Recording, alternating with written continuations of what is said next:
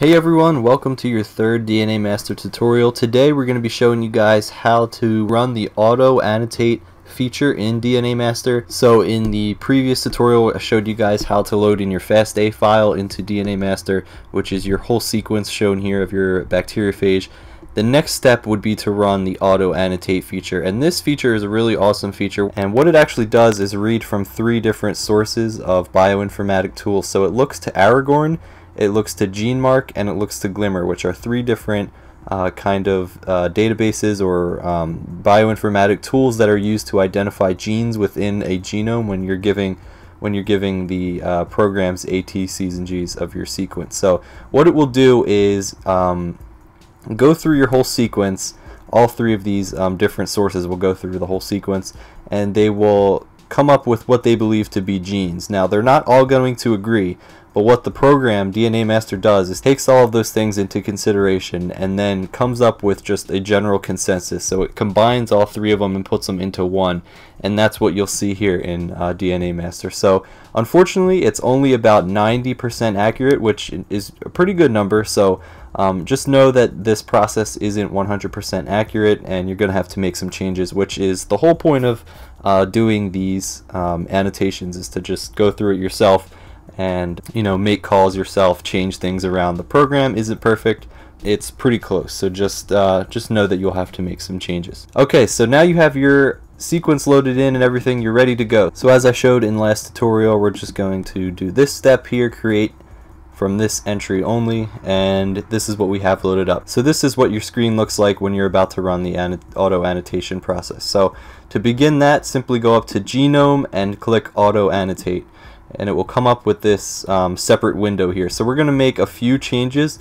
First thing to know is that you want this selected, both analyses combining them as followed, and you want to favor Glimmer calls. So this should be default, but just in case it's not, change those things to match that. Next we'll go over to the Tags and Comments tab, and this is actually pretty important. I'm going to copy and paste this in the description of this video, and you guys can copy that and paste it into the tags and comments of your DNA Master program. What this is pretty much is the different categories of bioinformatic information that needs to be assessed for each phage or each gene.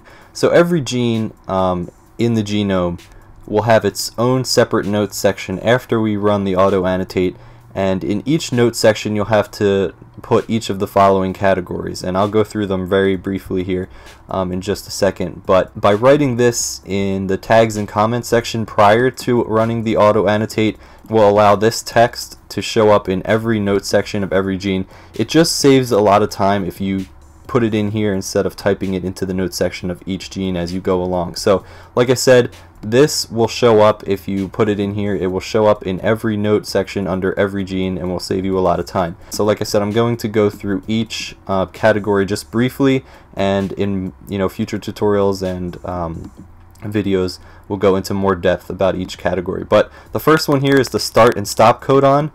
What you'll want to do eventually is write the start codon here, which is generally ATG. That's why I have that here, but sometimes it's TTG and GTG, so all I would have to do at that point is simply change it, but ATG is most common. You would also write the coordinate of the start, so if it started at base pair 237, you would write 237, that kind of stuff. Same with the stop, you would write the stop coordinate, the stop codon, and if it was a forward or reverse gene.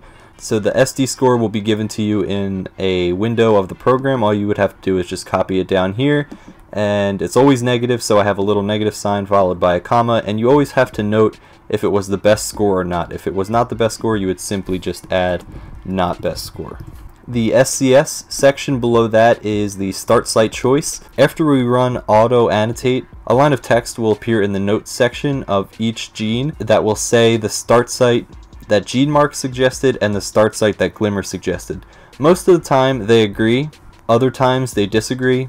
All you have to do is simply note that in this section. So if you have a start site that agrees with Glimmer and GeneMark, all you would have to do is that. And like I said, that happens most of the time, so that's why I left it as default as agrees with. So the next section is coding potential. You can download that off of the phage Phages DB website. I'll show you that later. The gap is just the gap or overlap between the previous gene and the gene you're working on. The LO section, or the longest open reading frame, is all you have to do is simply note if it was the longest open reading frame or not. Obviously, if it's not, you would change that to no, and you would note also the base pairs of that open reading frame that you chose.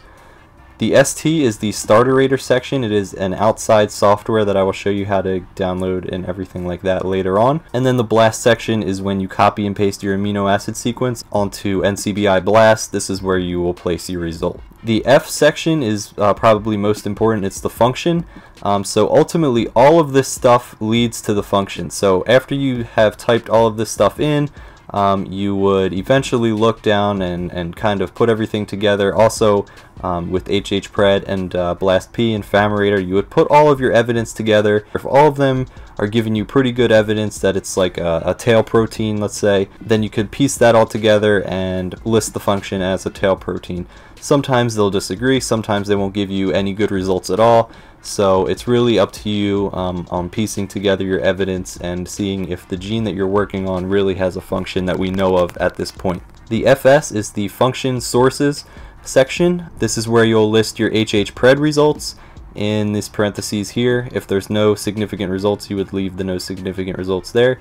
BlastP as well. BLAST is done within DNA Master, and BlastP is done on the NCBI database, and Phamerator is also an outside program that I will show you guys later. So the last thing you may want to put is additional notes section. In this section, you want to note anything that may be of interest to the quality control people working on your annotation after you submit it. So if you found an interesting thing in this gene that you may want to just bring up to them, or if you did something special to it and found a result for like a function outside of any of these sources, you may want to list that there. Just anything that will help the QC process.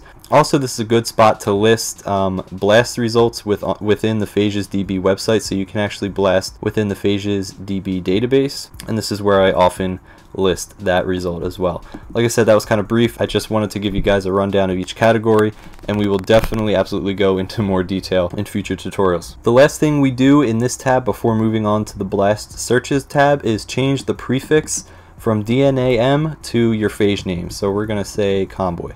That's the phage name, and what that pretty much is going to do is change, as you'll see, the features tab on the left side after we run the process. Moving on to the BLAST searches tab. Now, if you guys have a lot of time, say if you have a couple hours, 2 or 3 hours, if you're working on a computer that's yours at home or something like that, you may want to select this box here, perform BLAST search on NCBI database. And what this will do is blast all of the genes after it's annotated, and GeneMark, Glimmer, and Aragorn have come up with a consensus, and they decided, you know, how many genes are in your genome.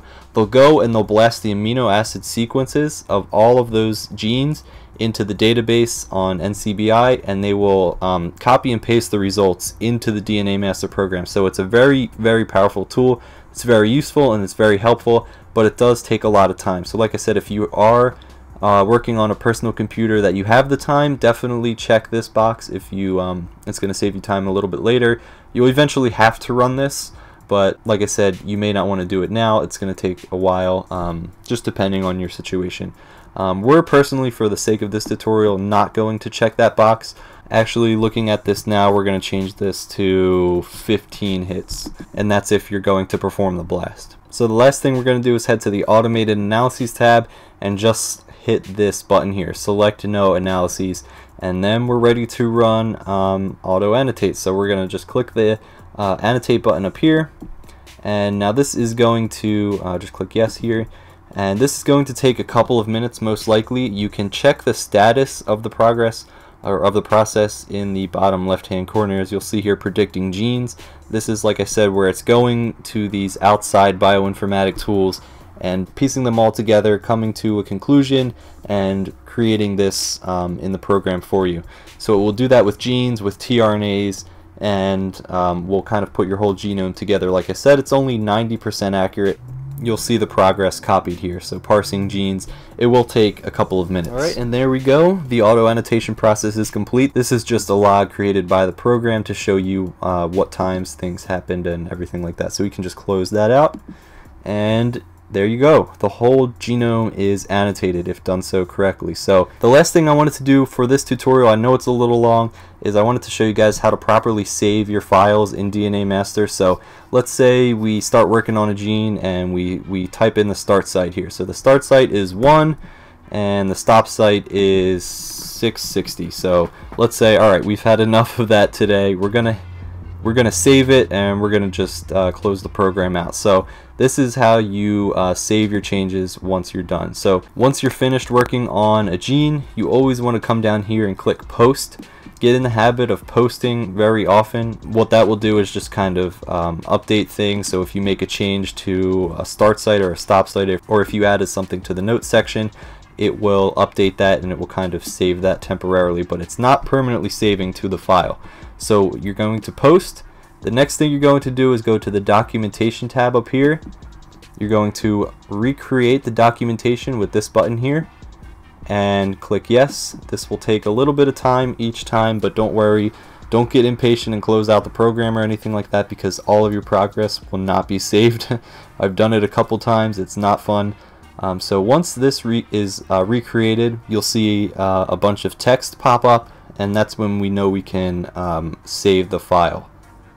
So DNA Master is a little bit of an older program, and it has been known to corrupt some files and just stop working at some point. So it's very imperative that you save as frequently as possible, and you want to have as many backups as possible. So this means that we're going to create more than one project file for each phage that we're working on.